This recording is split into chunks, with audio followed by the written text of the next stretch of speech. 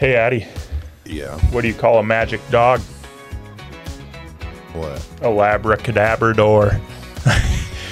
If you're thinking about moving to this greater Portland area, this is the video for you. We're going to go over the 10 things that you have to know before you move to this area. Stay tuned.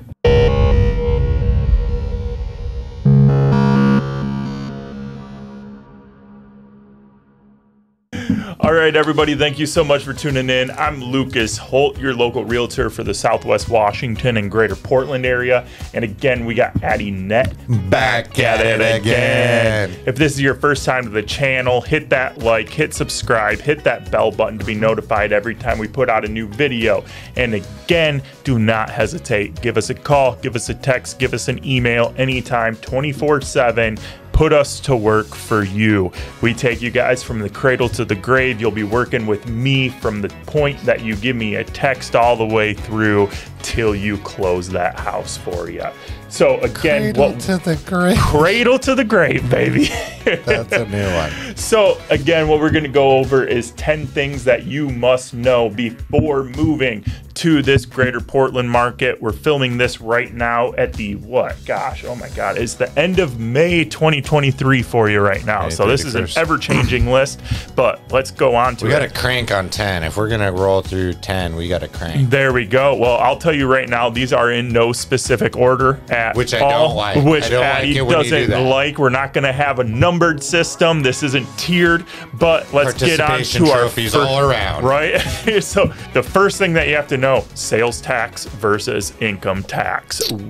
Pick your poison, essentially. So on the Oregon side of the bridge, we don't have a sales tax. On the Washington side of the bridge, no income tax. So I kind of boil that down to know your financing. And I preach this all the time in my videos about what to do before you move here. The first thing is to know your finances.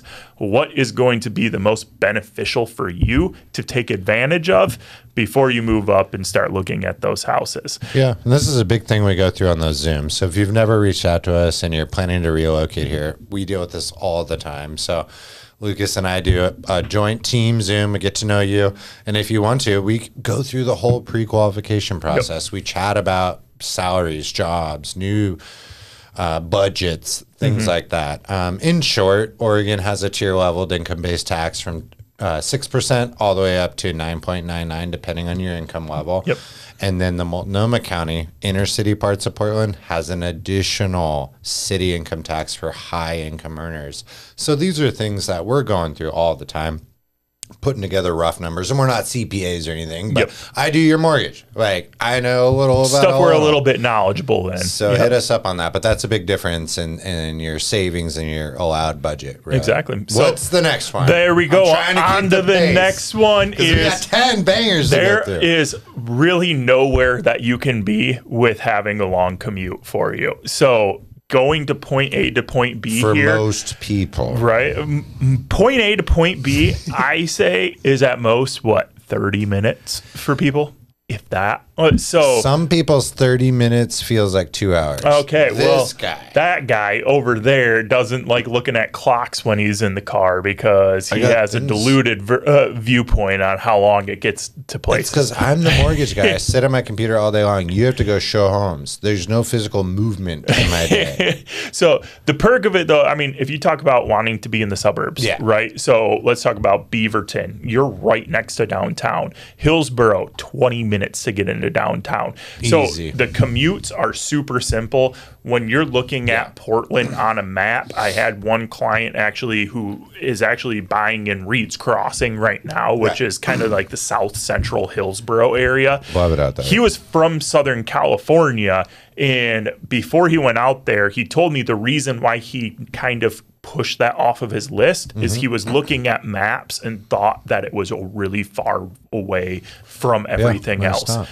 I sat down with him, went over Google Maps, did the drive with him, took him 25 minutes to get to downtown where he works. He thought it was going to take him an hour. So that's one example right there of showing you, hey, you're really within 30 minutes from downtown from really anywhere that you decide to settle here. You really are. And just a quick, and I know we have so many to go through, a quick change just in the last 3 to 4 years is the flexibility from employers on schedule is totally different. Totally different post-pandemic. So a lot of people are having these like, oh, partial remote, partial office, choose your arrive time. Yep. So you can really tailor your commute schedule to try to avoid some of the heavier times that might tack on an extra 10, 15 minutes. But in short, yes, it's my being born and raised in Oregon, my mind has been opened to the fact that traffic really isn't that bad here in Portland, and you're very close to everything. There we go. There we go. So our next point that you guys have to know about is the suburbs versus the city for you guys. This is big. Yeah. So this is one that Addy was yelling at me, hey, we have to put this on, the list. And I agree with him. At the end of the day, the suburbs feel so much different from Portland proper, even Multnomah County, I would say. Yeah. So that's one thing when you guys are looking on the news, you see the quote unquote liberal hellhole that Portland is, whatever. And it's really kind of a totally different vibe as soon as you get outside of that city. So again, Beaverton is the city that's going to border like your downtown Portland. People don't realize looking at it on a map, it's literally about 10-minute drive from downtown Portland where you're feeling like you are just in the complete burbs and you don't think you're anywhere near a major city. And that's when people move up here, I tell them, hey, you should definitely check out the difference in the area, because it's like, hey, you can still be close to the city and get all your ethnic, cultural type stuff, but still be removed and feel extremely safe. Beaverton's one of the safest cities in all of Oregon for you, and yet it is right there. If you want to deal with riffraff, the bars, all that kind of stuff, then yeah, you do have Portland right there. Lower cost of living's Gresham for you guys, but you're going to be dealing with that riffraff. That's really what you see on the media, what they're kind of negatively portraying Portland as. But as soon as you get into the surrounding areas, you don't deal with any of that kind of stuff. Crispy clean. There we go. So on to our next point for us. You have to know that the school districts are the driving force here of property values. Love that. So whether you talk about your Beaverton, Lake Oswego, Tiger, Tualatin, West Lynn for you guys, those are going to be 4 of our top school districts. You see the pricing reflect that for you. Even talking about Sherwood, which is one of the further out suburbs of the greater Portland area, where you'd start expecting property values to diminish because of being further out. You actually see them more expensive in Sherwood because of those school districts. So those school districts, again, are going to really be the driving factor in property values here. Absolutely. And I mean, we've seen that within the last 18 months, we've seen the market dramatically change with interest rates increasing and affordability and buying power decrease. But what hasn't changed is the demand for solid school districts and a family home. So it's a little confusing for some people, depending on what market you're relocating from. You're like, oh, well, I'm getting all these great deals and I'm seeing values go down. Well, the only decrease in value that we're really seeing are the inner city parts of Portland, which the selling point is not the school districts. It's hard to find, a no-kid family that can afford to buy a bungalow with 1 bathroom in the inner city. There's just less of those scenarios. But a really great school district, 3-2, 4-2, with a nice backyard, fence for the dog, walking distance to the school. I mean, we all know 50 families that would take that. So we see those levels of demand for that home continue to stay high and go up, which push up the values. So we just like to be transparent. Exactly. If you want what everybody wants, it's still going to be a little more expensive. But the positive is it's a great investment because you're reducing the risk of any sort of volatility on the value of your asset. Exactly. So on to our next one is there is a completely different vibe of east side of Portland to the west side of Portland. That Willamette River really strikes that boundary up right up the middle for you guys. When we're talking about the east side, we're going to be talking about, again, your Beaverton, Tigard, Tualatin, West Lynn, Lake Oswego for you. East side is going to be more of your Milwaukee, Happy Valley, let's say, even I'd put Wilsonville in there for you guys, Oregon City. So the vibes between those two portions are going to feel vastly different than anything. So kind of the east side, it's weird. You talk to people here, and if they live on the east side, they say the west side sucks. The west side people say the east side sucks. So sure. I've lived on both. There we go. So I think that the east side's a little bit, I want to say almost a little bit older feeling for you guys. Oregon City itself is actually the oldest incorporated city in all of Oregon for you guys. So I think you get a little bit more personality out of the homes and everything on the west side, on the east side, than what you do on the west. The west is going to feel more like I don't want to say cookie cutter, because there's most areas aren't cookie cutter there, but it just feels more just suburbia, just kind of laid back. This is where you're going to go live if you want to throw your kids out to soccer practice. I mean, that's a good point. And quickly going to the Willamette splits the east and the west. On the east side, east side of the river, you have about 15 to 25 miles of flat grid. So you see a lot of residential. On the west side, you really just have the downtown, which doesn't have much residential, and then a huge hill where OHSU Hospital is begins. So you get this blanketed spot, and then Beaverton and Tigard all start. So there's really not a lot of residential on the inner west side until you hit the suburbs, versus the east side spans out. So that's where there is a big difference.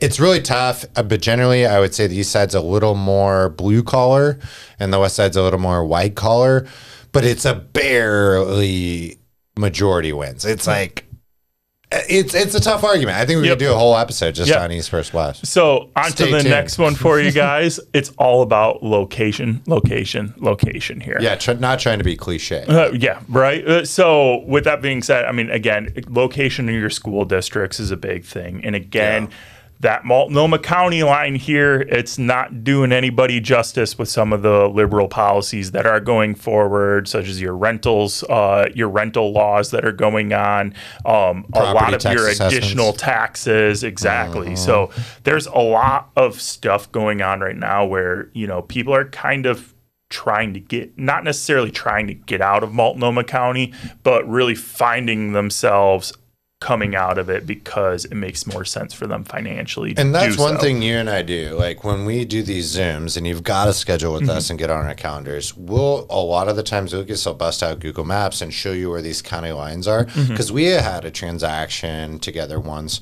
where we were analyzing two properties generally in the same neighborhood, like literally 2 football fields. They were literally a 5-minute drive away from each other. Yeah, not even that. Like super close. But the difference in the taxes alone were about $275 more a month per month for this house on one side of the county or the other. So it makes a really big difference. Definitely. So on to the next one for you guys. And I'm sorry, I'm looking at our notes here because, you know, how many more do we have? Not very many. You're pushing a strong clip. I think we've got 3 for you. That's it, right? So with that being said, right now, just again, this is done end of May 31st, 2023 for you. So a little bit more real-time stuff right now.